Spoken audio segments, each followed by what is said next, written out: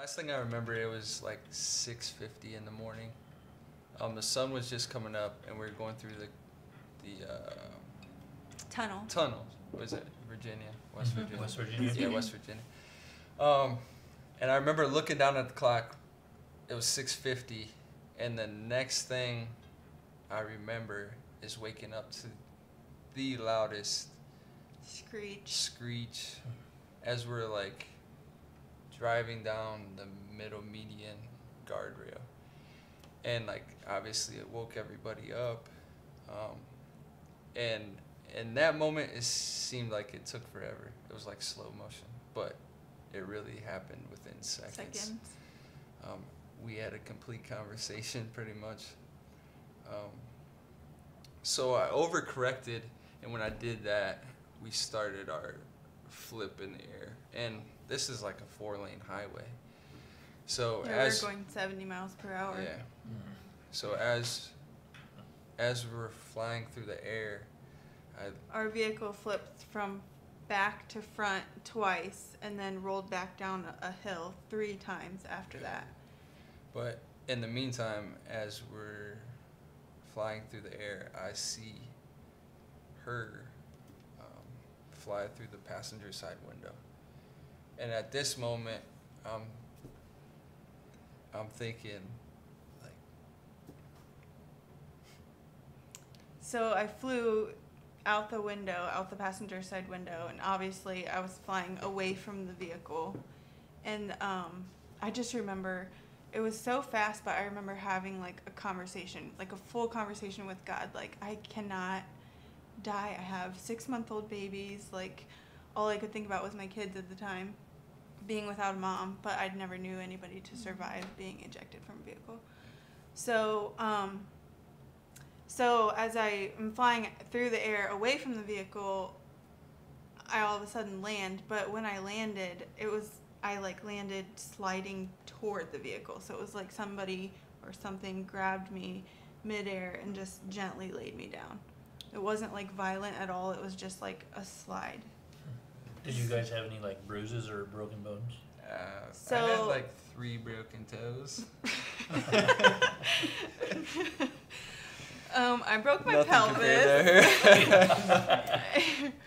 I broke my pelvis, and then I had to walk with a walker for a few months afterwards. But and then we had taken pictures of like bruises and stuff like that were all over my legs and my body and stuff, just to see like the progress of the bruises. I don't know why we did that, but we noticed that on my left knee there was actually a bruise that was in the shape of 4 fingers and a thumb.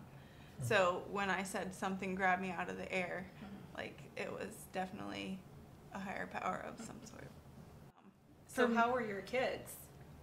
Oh yeah. So how I said I had a bad feeling before we left, the back of the vehicle where Harrison was originally sitting is like completely smashed down. If he were sitting there, he definitely wouldn't have survived. It was crazy because the whole front end was smashed, the back end. And that middle section was they were completely intact, like untouched. Yeah. Wow. The hand of God. Yeah, For absolutely. sure. So it kind of had different effects on us. For me, it was like, I felt like God was like, I'm not done with you. Like, I need you, you need me type thing. Like, and that really started like a deeper relationship with me, with God. And I think for him, it had kind of the opposite effect. Just because I felt so much guilt and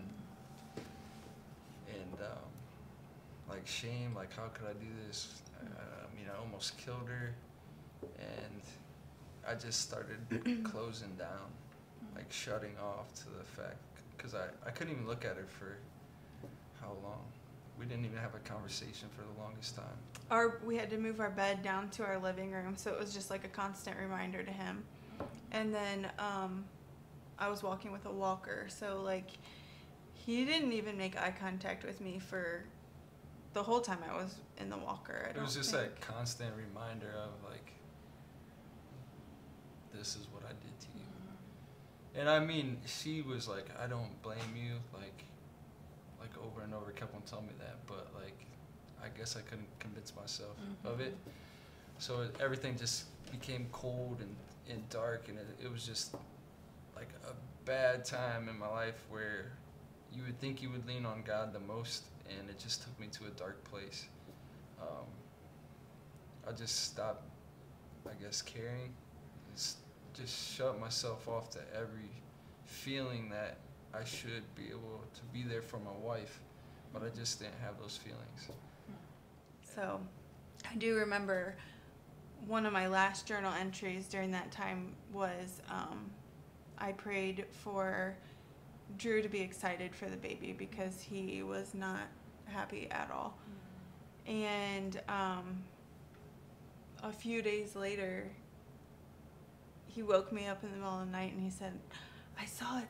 I saw the baby. I saw the baby. Do you want to tell your... Yeah. So I remember waking up. It's like 3 in the morning, and I'm drenched in sweat. But I get goosebumps talking about it now because, like, I literally seen our child, like, just as real as he was sitting here today. Like, so then I get to his left foot, and I notice a birthmark there.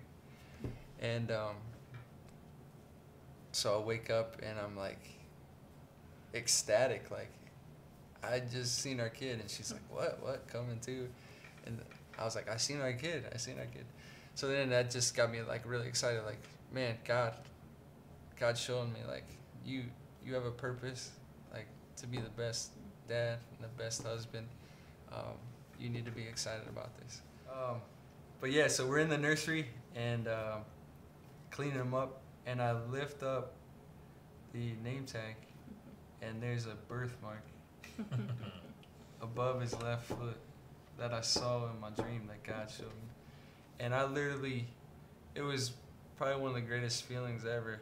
Like, you always know God's real, or you think, but until He actually puts stuff in your life that, like, that can only be by Him, man, I fell to my knees and just started sobbing, like, wow, amazing.